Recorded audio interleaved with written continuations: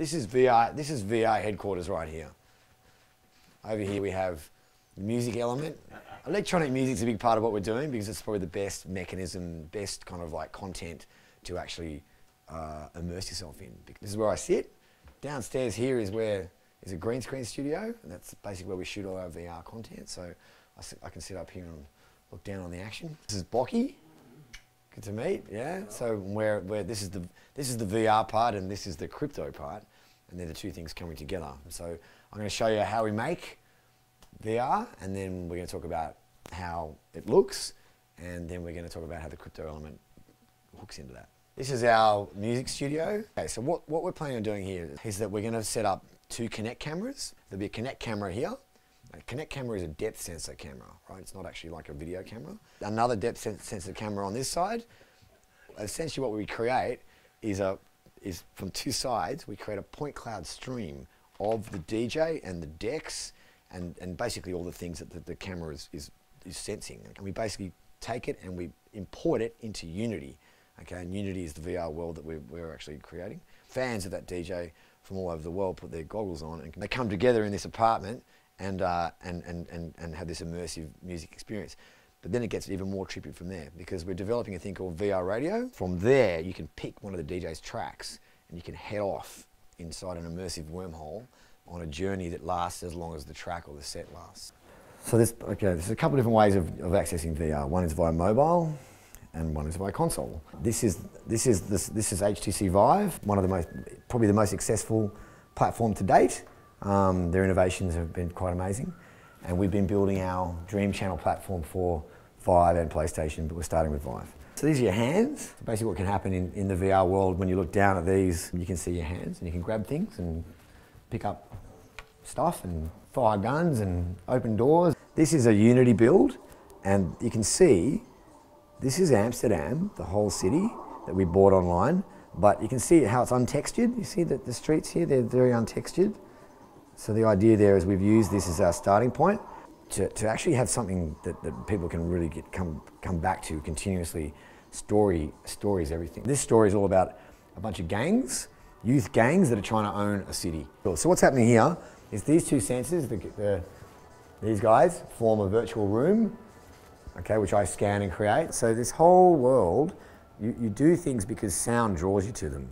Okay, so let's go here. Okay, cool. So this girl here looks pretty cool. Now I'm inside a virtual apartment, and this is a girl called Nikki Blonde, who is a kind of person that wants you to stay in her apartment as long as you can. And obviously the amount of time I spend in here is measured in gaze. And this is literally an actress who, you know, she's pretty sexy, and she's just going to talk to me. You left me hanging outside this window since last night. I bet it was your wife that woke you up. Oh, come back to your dream and finish it. I have an entire Right, so of course I want to hang around, right? So yeah, anyway, let's do something else. Let's change channels. Okay, so I'm going to bring up, see in front of me now, I have a menu system in front of me, and if I look at this one here, that's the DJ sector. If I fire at it, I then move into another sector of the world. So there's 2 ways of getting around the VR world. One is through teleporting, one's through gaze. Okay, so I'm just showing you the teleporting way. Now if I look down this way, you can hear the music getting a bit louder and louder again. It's because there's a party here somewhere, right? So this is again electronic music talent uploading their VR films into their virtual apartment inside the world. So I'm now currently being measured in gaze. The amount of time I'm in here basically revolves around how much I like his music. So if I then bail out of here, just then a gaze calculation would have happened. If he is a sponsored DJ, like by a brand, he earns an amount of gaze coin paid to him by the brand for the amount of time that I'm in there. That's how it works, right? I get the content for free as the user, the brand pays. So that's the ultimate example. Whereas if he wasn't sponsored, like say this guy here, if this guy's not sponsored, then we have a user growth pool. So basically the DJ earns gaze coin for the amount of time that I'm in there from the user growth pool, right? And then I also get incentivized from the same pool for being in there. So users are not only getting free content, they're actually getting incentivized, and the DJ is also getting paid.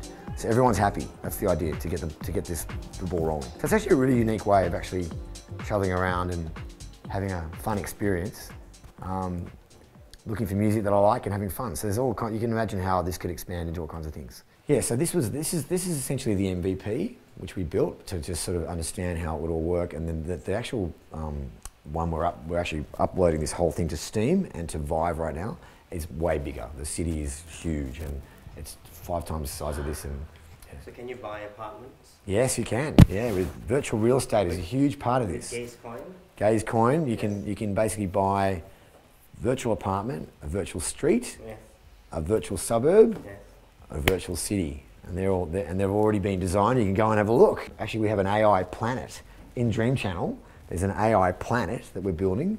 You create a virtual hologram of yourself, and then you teach yourself to move like you by going into VR, so that the hologram copies your moves, and then it uses AI to learn how you speak by following you on Facebook, and then it becomes a super version of you.